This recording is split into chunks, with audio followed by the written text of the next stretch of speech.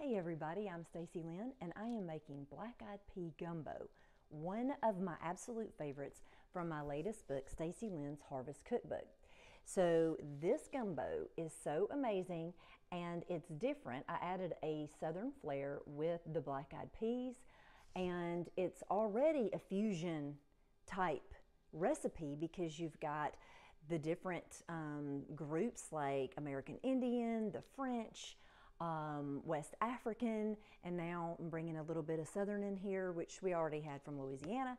And I'm going to be making it with filet powder, which is from sassafras leaves, and we found ours out in the woods and dried them upside down in our basement, and we have got plenty of filet. So I'm going to make it into filet powder by just crushing it up, and then it's going to be the thickener for my gumbo. So the next thing I'm going to do, or the first thing I'm going to do, is brown my sausage. So I have andouille sausage right here, and I'm going to add a little bit of oil into my pot. I think. Here we go. All right, and heat that up a little bit. Hopefully there we go. All right, and then I'm going to add the sausage. Now you'll notice that I have two pots out here. Well, when I make gumbo, I make a lot. So I'm just going to add this in batches and get it browned, and then I'm going to put it on a cooling rack or a cookie rack over a sheet pan when I'm finished with it, before it goes back in while I'm making the roux. All right, so the reason that I'm doing this part first, you could start with the roux first, but the reason that I'm starting with this first is that I want the flavor of the sausage when I'm making my roux. I want it all incorporated, and it is going to be so good. I can already smell this. This is like just intoxicating.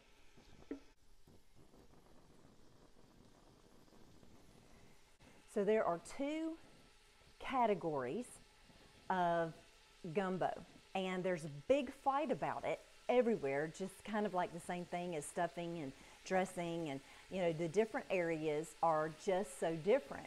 But the two categories are what to use as a thickener. Do you use filet or do you use okra? And of course you'll have the thickener being the roux as well, but I prefer to add both okra and filet because filet has a really great earthy flavor. The flavor of it is so good, and okra does too, but it also adds a different kind of texture to the entire dish. So I like adding both. I don't have any okra right now. My garden produces so much okra, but this year, I'm not exactly sure what happened, but it didn't grow quite as well as it has in the past, so we ate it all already. So I'll just be using the filet, but there's just a big cultural divide as far as, do I use filet or do I use okra? Tell me in the comments what you use. I would surely love to know. All right, so I've got this, and I will be doing this in batches. So I'm going to brown all of my sausage, and then I'm going to brown my chicken. Okay, I'm removing all of the whole first batch or the second batch of the sausage. And so it's gotten nice and done and browned, and it's leaving those really beautiful bits of meat on the bottom of my pan, and it's going to be so good. All right, so try to get all of that out of here. Turn down the heat just a hair, and then I'm going to brown my chicken. Okay. Now, some people will put in shredded chicken from a whole chicken that they've roasted before, but I really like mine in chunks, or actually Scott likes his in chunks. Okay, so I'm going to get this browned, and then I'm going to remove it and do the same thing with the rest of the chicken. Now, in different places, hunters especially will use pheasant. They'll use turkey and duck in their gumbo, and we do it all the time. If we have extra duck or even dove at times, we will just put different meats inside the gumbo, and it's just fantastic. So we always use the sausage, and most of the time use the fish. We've got shrimp and redfish going in this particular gumbo, but you can make it with, you know, duck and sausage. You can have a turkey and sausage. You can just do just about anything you want to, depending on your lifestyle. So I'm going to let this get browned nicely on the bottom, and then I'm going to remove it to the pan and do the same thing with the other part. Now, if your pan gets too dry, just add a little bit more oil to the pan. All right, so I think we're ready to remove the browned chicken. All right, and it's best to do this in small batches to where it browns as opposed to steams. Mine kind of steamed a little bit here. I put too much in at one time, but it's not going to matter that much. So in just a minute, I'm going to get to make the roux. All right, the roux is the crux of the entire dish to me, besides the filet. I think the filet plays a very, very important part in gumbo. All right, now it's time for the roux. So I've got all of these great flavors going on in here. Now I'm going to add a whole cup of vegetable oil. Some people use peanut oil. You don't want to use anything that has a low heat point where, you know, it burns. You need an oil that is not going to burn. Okay, so it's pretty hot. I'm going to go back to using my wooden spoon, and I've just got flour here. So it's equal parts, 1 cup of oil and 1 cup of flour. All right, so we are going to cook this until it starts to really get nice and brown. Okay. You can use a whisk if you like to get it really good and smooth, but after the whisk, I really like to use the figure 8 shape inside there with a wooden spoon, just to keep it going. But you can use the whisk the entire time. Just making sure I've still got it on pretty high heat. All right, that's looking good.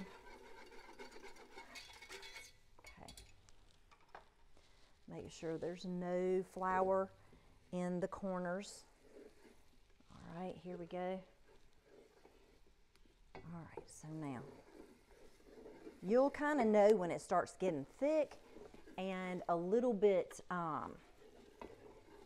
just really thick and brown. You'll know that that's probably the time to stop and add the rest of what you're going to add. Okay, I'm just going to let this go for about 5 minutes, and I'm going to add my vegetables to this before I add the stock and the meat back in, and my spices and all of that. So when I add the vegetables back in, I'm going to want them to get translucent, and the flour and the oil is still going to continue to cook, so it's still going to kind of darken. So I might put that in before my roux gets to be really, really dark. I have it over high heat right now, and that's why I keep changing hands. I'm not right-handed, and when I do it this way, my 8s are not as pretty as my figure 8s on the left hand. Okay. So we're having a big birthday bash. So I'm going to be making, I'm not making double the recipe. I always make this much because you can freeze this. So you can freeze it up for, you know, up to about 6 months in the freezer. And when you thaw it, you just thaw it really slowly and over like a light simmer on the oven after it has thawed out in the refrigerator. And when you do that, it will still be just like really, really super great. If you're gonna freeze it though, which I'm not, I would have my, if I did the black-eyed peas in it, and you don't have to do the black-eyed peas in it, but we're doing dried black-eyed peas today. It will soak up the water. You won't want to put quite as much of the stock in it. And the black-eyed peas get a little bit mushy if you freeze those, so I would not put them in until the very end. Or, you know, until you thawed it out, and then add a little bit of stock and then put some of the black-eyed peas in. If you want to freeze it, I like to put a layer of rice at the bottom just a little bit, and then to put some of the, and individual portions, and then to put my gumbo on top of that, and then freeze it that way. All right, I am almost there to where I want to put in the vegetables and let it continue to go. Now, a lot of people do this separate. A lot of people make the roux all on its own, and then they, I'm going to go ahead and put my vegetables in. I think I'll put some of the roux in the other pots. All right. Okay. Can't see it. Okay. There we go. I'm going to lower the heat just a little bit. All right, and I'm going to put, there we go. I'm going to turn this heat down just a hair. I'm going to put in half of my onions, and then I'm going to put the other half over here. I need to start the heat in that one. All right, and the roux is going to continue to get brown. Okay, I'm going to put half of my celery, and half of my celery, and half the bell peppers. There we go. Okay, perfect. All right, and then I'm going to just cook this until they are translucent. There we go. Look at that. Oh my, that is going to be great. Okay, so it shouldn't take long at all for that to get translucent. Okay, so we are ready for the next step, which is to put in half of the sausage and chicken here. Okay, and then half over into the next pot. Okay, so of course you can cut this recipe in half if you like, if you just need one pot of gumbo. It's easier to make, I suppose, but I'm like, if you're going to do all of this, you might as well make a lot and freeze it or have company, because this is such a great dish for company. Okay? All right, I'm going to put some of these juices in here because they're just going to add flavor. There we go. And the rest will go in here. Okay, I'm going to mix that up real quick. Okay, so next comes the spices. All right, I want to make sure that that is not sticking. Okay, turn that heat down just a little bit while I'm putting everything else in it. Okay, so I'm going to put in the garlic. Oop, added too much garlic to that one, not enough to this one. And this, believe it or not, is 16 cloves of garlic. So I really like a garlicky gumbo. That already looks amazing. Okay, now I'm going to add the rest of my spices. So I'm going to add half the oregano in here and half oregano there, cayenne. And I have all of the specifics I have them on my website at stacylynnharris.com, Black-Eyed Pea Gumbo. Okay, and then I'm going to give this just a quick stir just to get those spices incorporated. There we go. And then I'm going to add the black-eyed peas. So if you don't have black-eyed peas, just don't add them. All right, black-eyed peas, and they're dried. Or you could make black-eyed peas and add them at the very end, as I was saying earlier, if you want to freeze it. Okay, I'm going to mix that together. And then I'm just going to add my stock. Okay, I think I'll add a little bit of salt. Okay, with the peas, you have to add just a little bit more salt. So I'm going to add a tablespoon or so to each and give that a quick stir. Can you just imagine how great this is going to be? All right, and then I'm going to add stock. So I'm adding 4 quarts of stock. Add 2 quarts to one and two quarts to the other. All right, so I'm going to let this go for about an hour. And I'm going to keep stock handy just in case it gets dry, which it will because I have these dried peas in here. And so it will get dry. If you're using frozen, you will only use probably 2 quarts of stock instead of the 4. All right, so I'm going to keep my eye on this. I'm going to let it go, simmer, uncovered for 1 hour, and then I'm going to be adding the fish, the filet, and the shrimp, and it is going to be spectacular, y'all. I can't wait. I'll see you in just a little bit. So it's been an hour, and I want you to look at this and how it looks before I put in the seafood. It's thick, you know, the thickener or the roux did a great job, and I'm about to add the wonderful sassafras leaves or filet. So there you go, and you're getting to see all of the yummy goodness in there, okay? So the first thing I'm going to do is add the shrimp and the fish, and this is only going to take a few minutes. So I'm going to let this continue to cook for about 1.5 minutes to 2 minutes, and then I'm going to turn the heat off and just let the residual heat cook the shrimp and the fish. Okay, so it's on like low right now heat, and I'm just going to leave it on that because the temperature will drop inside the pots. Okay, there we go, and the red fish is great. And my husband wanted to use catfish, and that would have been great too, but we had redfish, so we just decided we would use that. So I'm just going to nestle all of that fish down in the rest of this awesome gumbo. Okay, and now I'm going to put in the filet. So I had the leaves, like I was telling you earlier, in my basement, and I was just getting them nice and ground and dried. So I put a little salt in here so it would have something coarse to kind of hold on to, and you can crumble it with your hands as well. And it's not going to be exactly like powder. You can buy filet powder if you'd like to, but if you can find sassafras leaves, hey, why not make your own? So this will break it up really, really well, and I'm going to just sprinkle it over the top of both of these dishes.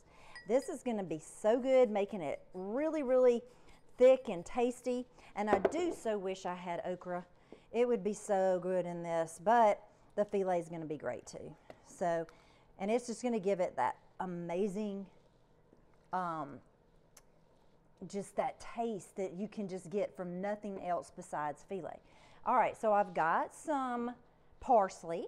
I'm going to keep a little bit of parsley back for when I plate it, but I'm going to put equal parts of parsley. I didn't have a whole lot. I would like to probably put a little bit more, although one of my sons does not like parsley. He doesn't hate the flavor, but he says he doesn't like the texture, but he's not even going to know. And then I'm going to put some of the onions. So I like green onions. I think it adds a touch of greatness. I'm going to keep some for the top for garnish and put the rest inside here. Now I've also got a jalapeno for garnish, and I know my guys like it really spicy hot, so we have some Tabasco to go on top of that. So I'm going to just stir this up just a little bit, and then I'm going to turn off the heat and let this sit for just a few minutes. And then we're going to have the best gumbo ever. Look at how good that looks. And I'm really glad that I did not make the chicken into shredded pieces. There's nothing wrong with that. I just feel like it's a lot meatier, and I like the texture better when it isn't, when you don't have shredded meat in it. I do like stews that way, and I love a lot of casseroles like that, but my gumbo, I just like it to be really meaty. All right, so now it's time to plate this up. Okay, turn the heat off on both of these, and then we're gonna plate it up. So I've got some long grain rice in both of these bowls, and I thought this bowl was really cool. And you know, I wish they made some like this, like for big crowds. Like you could get 25 or 50, you know, bowls like this, which would be just so great if they were paper. And you could, you know, do this outside. I cooked chili outside last night, and this would be perfect, you know, to serve outside. All right, so I just put some rice down in the bowl that I have made a little bit earlier, and now I'm just gonna fill it up with this awesome gumbo. Y'all, if you could just be here, it smells so, so good. Look at that, okay? So there, somebody's gonna get a really big helping of gumbo there.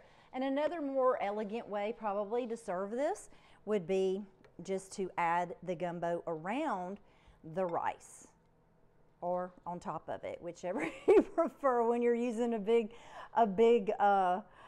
you know, serving spoon, whichever you want to call that too. All right, so anyway, but you could make that prettier by putting a little bit more of the rice on top of that. But anyway, then just sprinkle some peppers. I mean, not peppers. So just sprinkle a few onions and a little bit of parsley. And then I like to go over it with a little bit of olive oil and a dash or two of hot pepper. All right, or you could put a little red pepper flakes in that. That would be great. And for you that love heat, you can put a couple of jalapenos in here. Just spread them out throughout and you have got it made. So I cannot wait to go feast. Probably not on both of these bowls of gumbo, but at least one. I'm gonna feast on that. I am so happy. I cannot tell you how great it smells in this kitchen. I hope you will go and get the ingredients to make this gumbo. And if you have leftovers, freeze it. Just know when you thaw it out, you need to thaw it out very, very slowly in the refrigerator and then warm it on a simmer very, very slowly. Don't microwave it and don't put it on high. Just simmer it until it's just hot enough. And then that's it. And then you'll have gumbo all year long. So do it in individual containers so that you can get it out and make it as you go, because you won't want to continue to reheat that because of the seafood. So y'all have a great day and subscribe to StacyLynnHarris.com. You can get the recipe at StacyLynnHarris.com or you can get it in my book, Stacy Lynn's Harvest Cookbook. I'll talk to you soon.